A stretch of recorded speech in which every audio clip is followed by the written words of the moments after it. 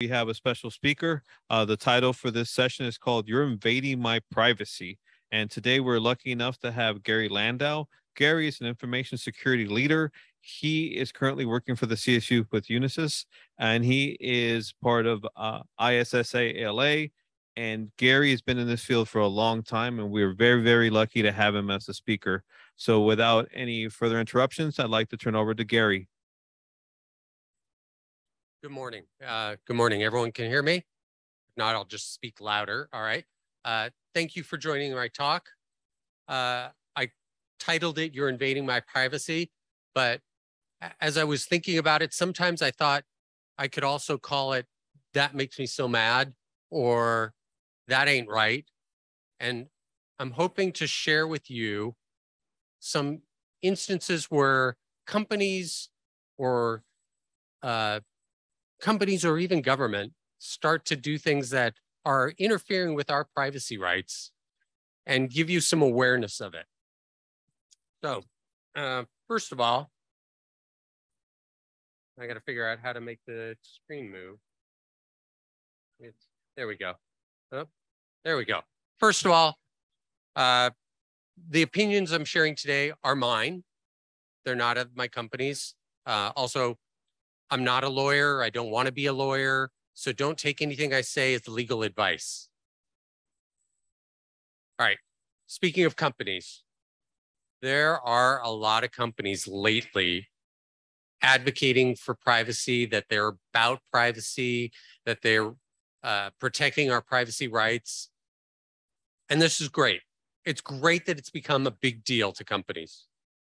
Although, even though we're seeing a lot of momentum in this field, we still are experiencing a lot of abuse and gaps in privacy protection. And if you'll read some of these quotes, the companies are even saying we still need to do more. So I'm going to bring to your attention some of the ways where you can do more to also protect your own privacy rights. All right, we're going to start with a little primer. First of all, security and privacy are not the same thing. Some people mix up those two. And the thing that's different about them is security is about protecting your information, whereas privacy is about how your information gets used or shared and protected. So privacy often includes security, but security doesn't necessarily include privacy. Also, side note, you may have heard government officials in the past talk about how sometimes you need to sacrifice a little bit of privacy to ensure security. Well, that's one of those things that ain't right, because when governments start to invade our privacy, that's when we see them becoming authoritarian regimes or totalitarian type dictatorships. And what we've seen in history is that when they start invading the privacy, they abuse that. And democracy actually requires privacy. So if you want to stay safe, you need to stay private. Which leads us into privacy rights. Privacy rights exist because we don't want other organizations or governments having access to our personal information without cause. And privacy rights ensure that we have more control of our data, what's collected, what it's used for, how long they keep it. And privacy rights help ensure that we are actually free, that we have freedom of speech, we have freedom of thought. So, as I said, privacy is an essential thing for democracies. And the way that organizations communicate with us about their support for our privacy is through their privacy policies. So privacy policies are required by organizations nowadays if they're collecting our personal information. They need to tell us what they're collecting, why they're collecting it, what they're going to use it for. And these things, these policies now are becoming legally enforceable. And typical privacy policy, what I'm showing on the screen is the sections you might see in a typical privacy policy of those fields. So I'm going to give you some examples of a privacy policy. But before I do, I'm going to play this little video clip to show the importance of privacy policies. The reason the companies have these policies is because they're disclosing to us what they're collecting, what they're doing with it. So it's really important that you look at privacy policies before you give access, especially if you're giving access to sensitive information. Here's a short clip. Sweet, beautiful. Hello, my name is Jackie, and I'm here to make your life better. Will you accept our new user? Yes, I will. Would you like to review first? Good. Student. So this was a movie that parodied a lot about privacy and privacy rights and emphasizing the importance of looking at the privacy policy before you give your approval. So here's some examples of privacy policies that I'm going to go through.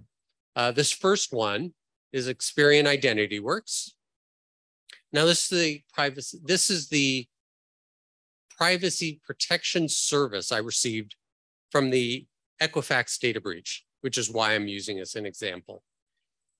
And what I bolded is that they've indicated that they're sharing my information for promotional stuff to market to me unless I opt out, unless I send them a request not to, which means to me that they've automatically opted me in.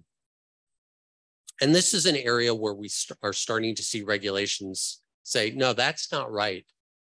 You can't just automatically opt people in and force them to have to opt out.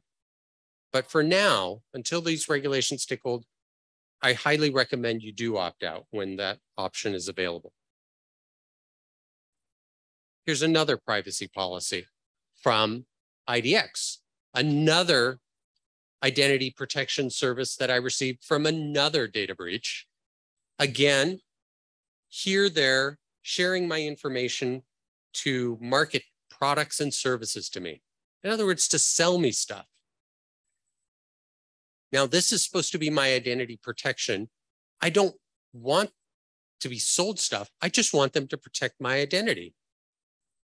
But there's not often much I can do in these cases.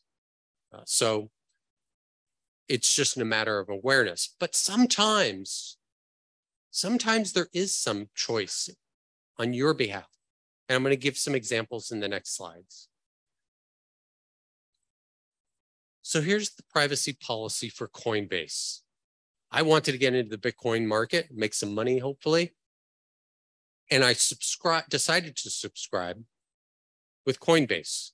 They're a very popular Bitcoin exchange because they're easy to use. They have a lot of security. And I read the privacy policy before doing this. Pretty typical policy. They're collecting information about the transactions I make with Coinbase. But they also indicated that they work with a service called Plaid, and that the privacy was subject to the privacy policy of Plaid. I said, okay, let me look at Plaid's privacy policy. And when I did that, I was shocked. So Plaid's privacy policy said they're collecting data from all accounts at the financial institution I hooked to them, for all transaction history, for balances owed on my accounts, and for my birth date. Why do they need this? And because of this privacy policy, I decided, instead of connecting them to my normal financial institution where I have my checking, savings, credit card. I don't want them to access that. So instead, I created a different account at a different bank. And that checking account is the only thing that they have access to. And the only thing I use that checking account is for my connection with Coinbase. So that's where sometimes you can manage your privacy after you become aware of the privacy policy. Give you another example of privacy in the financial world. I don't use Venmo. Part of the reason is because of their privacy settings. Now, by default, all Venmo transactions, who you're sending to, the amount, the memo field, that's entirely public. You have to go in and change that default to be private. And there have been some interesting disclosures or exposures because of that setting. So in 2019, a fan of The Bachelor figured out who won that season months before any of the episodes aired on TV. She figured out that Colton picked Cassie because they were Venmoing each other. A similar exposure happened with Representative Matt Gaetz. He got caught up in a sex scandal because he Venmoed his friend Joel Greenberg $900, and he had a memo of hit up and the nickname of a young woman. And the next morning, Joel Greenberg then sent that $900 to 3 young women, one of which was with the nickname that Matt Gaetz had indicated in his memo field. And Joel Greenberg is now a convicted sex trafficker. So that's just part of what can be exposed through witnessing people's financial transactions. And incidentally, I was talking about Bitcoin earlier. Some people have this notion that Bitcoin is kind of private, but it actually isn't.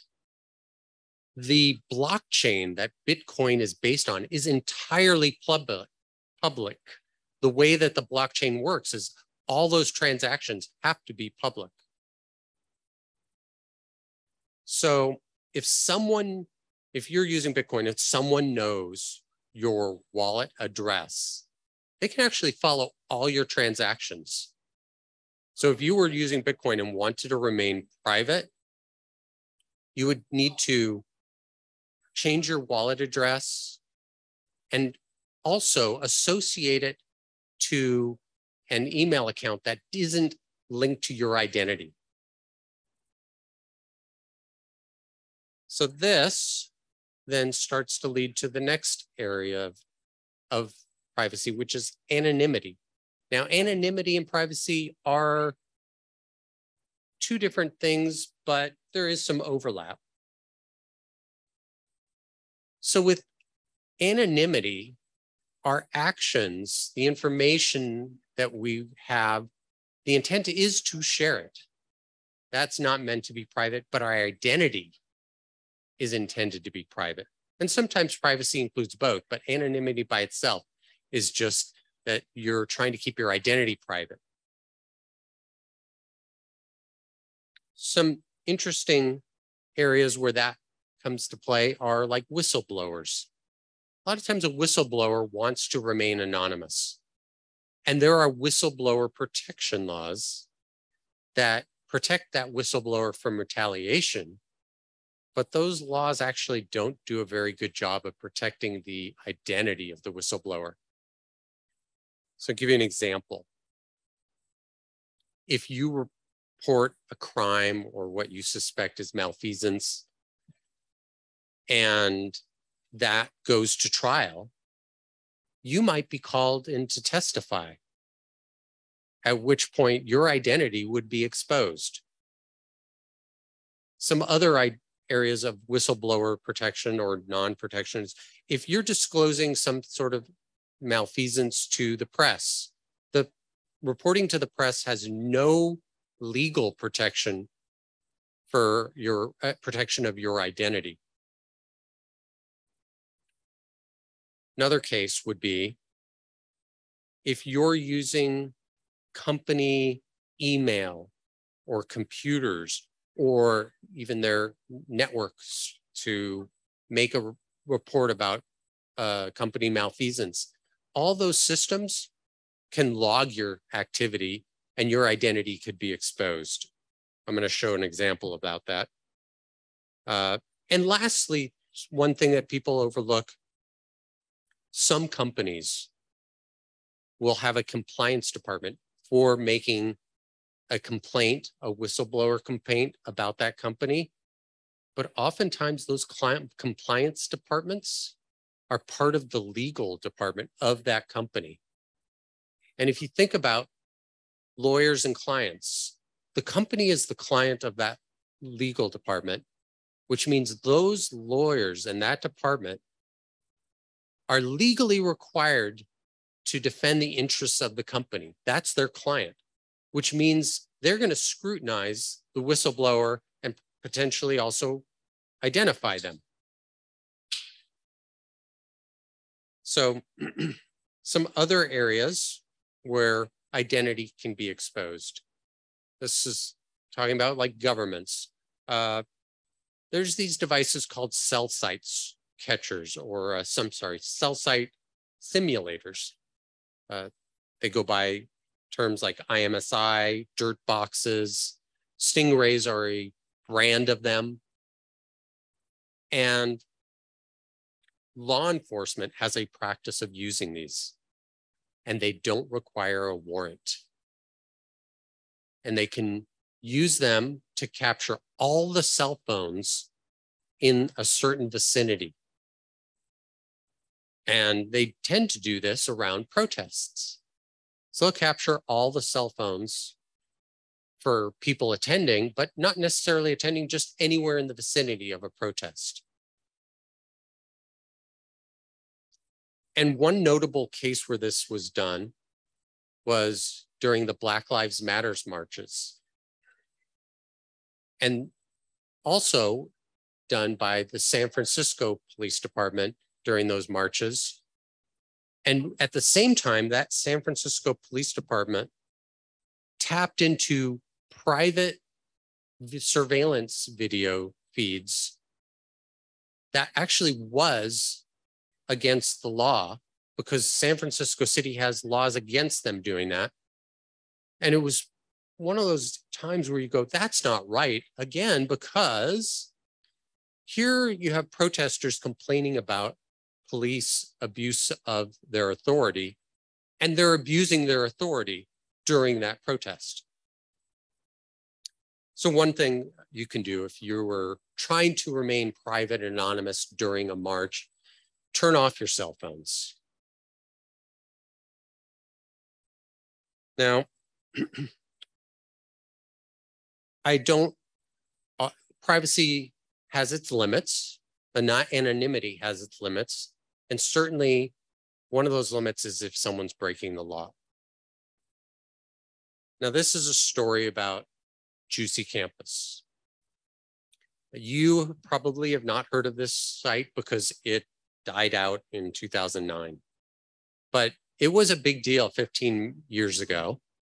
It was a site where universities would each have their own university page, and they could post information about whatever they wanted anonymously. And it was full of gossip. They were talking about what teacher was sleeping with what student was sleeping with what student, or what students had STDs. And it was gossip, and it was completely anonymous. But I was working at Loyola Marymount University in 2007, and this was posted on the LMU site. And a student saw this posting and reported it to our campus police. And the campus police contacted me. And this eventually led to us working with the LA Computer Crimes Division. They went down to the Juicy campus headquarters, which fortunately was actually very nearby. It used to be in Culver City. So they went there and they talked to them and said, we need the information about who made this post. And of course, the Juicy campus company said, well, it's anonymous. We don't got it. They then replied, look, you either get us the metadata of who made this post, or we're coming back here with subpoenas and we're going to confiscate all your servers and get it ourselves. So they complied. They agreed they would work on it. It took them 5 hours. But after that, they got back to me with an IP address and a timestamp of where that post came from. And from that, I could verify, yeah, that came from the LMU campus. And I traced that public IP address back into our internal private IP address, to the computer address that it was posted from, to the person that was using that computer, to the dorm room of that person. And that evening, that guy was arrested. So here was an example where I was very happy to unmask the anonymous person. And it's also an example or an illustration of the fact that anything you do online, you can't really be assured of 100% anonymity. Which leads to the final topic, which will be about privacy regulations. So regulations exist because we're upset that companies are collecting and using our personal information without our approval. So these regulations are starting to clamp down on that. Things like the participation, that forcing you to have to opt out. The regulations are starting to change this to say companies you must opt in. Limited collection of use. This is about not collecting information that you don't need for the specific purpose that you're serving. So I'll give you an example of one of these is GDPR. This has gotten a lot of notoriety. It was a big leap forward in privacy laws. And one of the 6 main things that they have, the first one, data minimization, is about that, of only collecting what you need for the specific purpose. Some of these other ones cover the fact that you also can't change the purpose later on just because you have that information and want to use it for something else. And it's also about you can't keep the information for longer than you need to deliver that service. So I'll give you an example of some of what's been happening in the privacy law world. I'm going to move quick because we're running out of time, but since GDPR, there have been a lot more privacy laws coming up. There were some privacy laws internationally prior to that. But since GDPR, there's been a big leap forward. And I've heard numbers like 80 countries with privacy laws now, or over 130 international privacy laws. But in the US, we don't have a nationwide standard. Right now in the US, each state has to sort of do its own thing. And 5 states right now have comprehensive privacy laws. California is one of them. But we are looking at a possibility that we might have a US nationwide standard called the American Data Privacy and Protection Act. It's gained some momentum, but there are different legislators who are putting holds on it or are concerned about what the implications are. But it would be nice to not have to have 50 different privacy standards throughout the US. But trying to keep track of what's going on in the US One of the ways is through the congress.gov website, where you can search on legislation that's being proposed. And I did this. I went and I searched on privacy and how much legislation is out there. And there were over 2,200 pieces of current legislation with the word privacy in it. So I tried to narrow it down to just privacy rights. And there was still over 1,200 pieces of legislation. So it's really challenging to keep track of what's going on in the states. So one of the sites that I use is IAPP's site. This is the International Association of Privacy Professionals. They have a state privacy tracker. And this currently shows that there are 5 states with active or with current legislation. There are 4 more states with proposed legislation that is active. And they also mentioned how there's 23 states that had proposed legislation, but it's kind of gone inactive. Not really sure why it went inactive. Maybe it was because they were hopeful that the nationwide standard would replace the need for them to move that forward. So I'm going to leave you with some sources where you can find out more about the things that I had already covered. These include the IAPP, Electronic Frontiers Foundation has a lot of privacy information. And this presentation will be online, so you can get the slides and this information online. Lastly, I want to say things that you can do if you're going to marches and you don't want to be tracked by your cell phone. Turn your cell phone off or leave it at home. If you are if you're not at a trusted network location, use a VPN. And lastly, read the privacy policies. They're really important. They tell you what you're agreeing to. And with that, I will take questions about anything I've covered or haven't covered that I might be able to answer. And if you're on the Zoom call, you have to submit your questions through the chat, although I'm not sure where I can see that. Chat. Right. Okay, so there are chat. Okay, those are questions.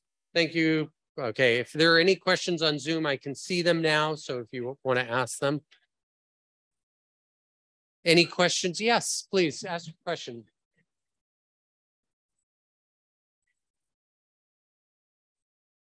So yeah, so Venmo is at least not very safe or not very private.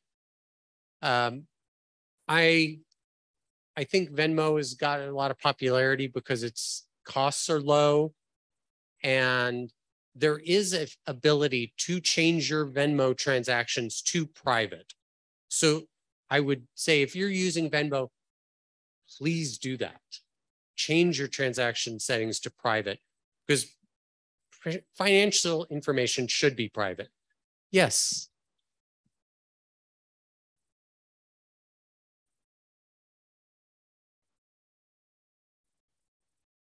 Some apps, like there's a lot of nuances about it. And there's actually an app.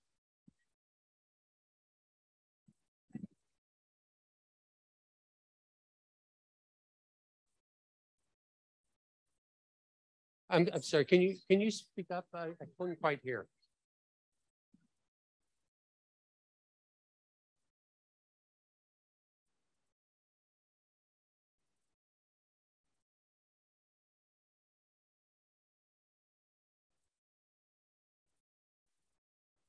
So let me repeat the question. So I think you were asking that the privacy policies and settings be public on like apps, or?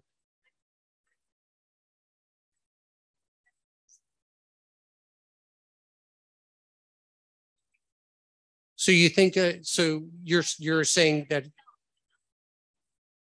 so that things like the financial transactions. Do you have an example of like where you think it? Yeah, go ahead.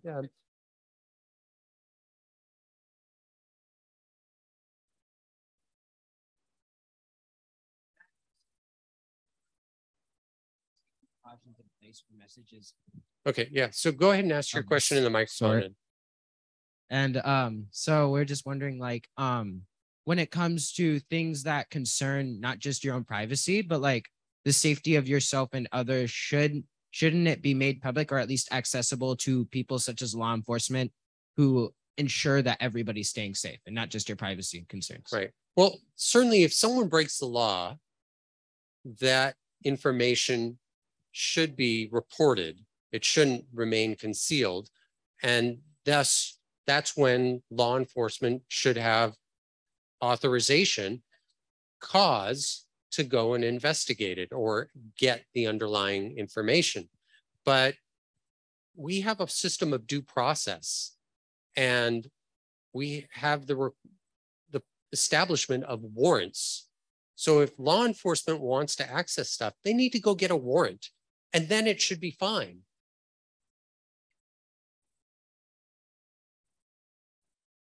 So, and then, you know, on a side note, you were mentioning about privacy of apps and things. I could start to see different cell phone apps. One that's really bugged me lately are when I drive to these places I wanted to go, and all of a sudden to park there, I need to load a parking app and provide all this information about my car, and I have to register my identity just because I want to park. And I actually don't park in those lots anymore. I just don't go to those venues, those stores, because I don't want to give away my information just to have to park. So, yeah, Chris. Advise accepting cookies when they send that to you, trying to access the website, and what are the implications once you do? Yeah, so a lot of times cookies will track your activity when you go from one site to another. And so it's concerning when you do accept cookies. However, when you're using different sites, sometimes you need cookies, especially sites where you're logging in. A cookie becomes necessary because it has to track that you're authenticated. But there are times where I will go into those cookie settings and there'll be options to turn off the marketing and tracking aspects of them. And so I'll only accept the cookie for the bare necessities. But cookies and the cookie tracking information is one of those things you will see on privacy policies as well, because they have to disclose that to you. But I also don't have to necessarily accept it. So yes, please.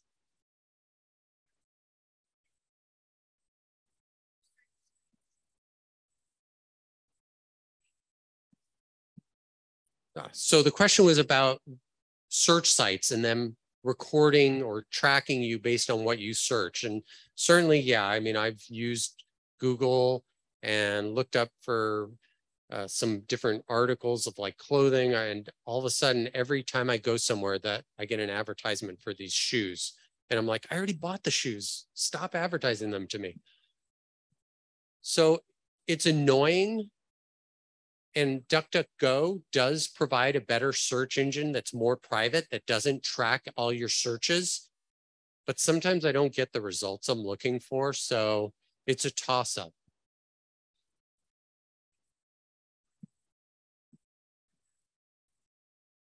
It really matters on the subject. Yeah, so which search engine you're looking at or using, sometimes it does matter in like what you're trying to get as far as results.